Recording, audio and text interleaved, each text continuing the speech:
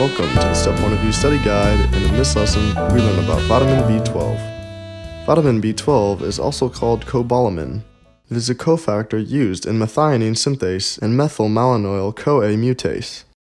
Methionine synthase is used to transfer methyl from N5-THF to homocysteine, which produces methionine and THF. The methionine can be used to make proteins or S-adenosyl methionine, which is a cofactor that can transfer methyl groups for anabolism, or SAM can make S-adenosyl homocysteine, which can lose adenosine to create homocysteine, which can enter the cycle once again, or become cysteine by vitamin B6. Methylmalonyl-CoA mutase will turn methylmalonyl-CoA into succinyl-CoA, which is used to make heme by vitamin B6 or enter the TCA cycle. It is fatty acids with an odd number of carbons and branched-chain amino acids which are used for the source of methylmalonyl-CoA. B12 is synthesized only by microorganisms. The liver can store a large amount of B12 for 3 to 4 years.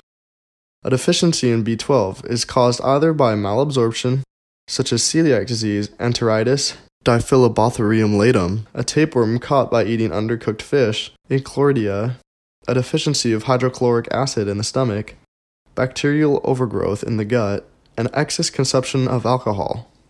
A deficiency can also be caused by lack of intrinsic factor caused by pernicious anemia or gastric bypass surgery,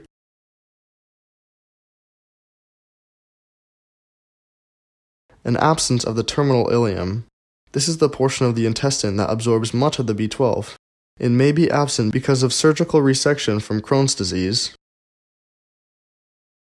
Certain drugs like the anti-diabetic drug metformin, or having a diet like veganism, which is low in B12. Pernicious anemia is caused by antibodies produced against intrinsic factor.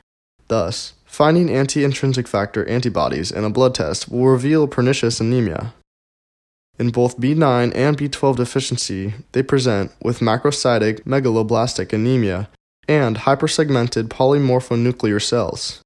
However, while B9 lab results show an increase of homocysteine and normal methylmalonic acid levels, a B12 deficiency lab shows an increase in both homocysteine and methylmalonic acid levels, combined with stage 2 folate deficiency. A B12 deficiency can cause subacute combined degeneration, in which the spinal cord, specifically the dorsal column, lateral corticospinal tracts, and spinocerebellar tracts, degenerate. This is from the body producing abnormal myelin from the B12 deficiency. Paresthesia can result from the degeneration. A prolonged B12 deficiency can result in irreversible nerve damage. That's all for this lesson of Step 1 of You. We'll see you in the next video.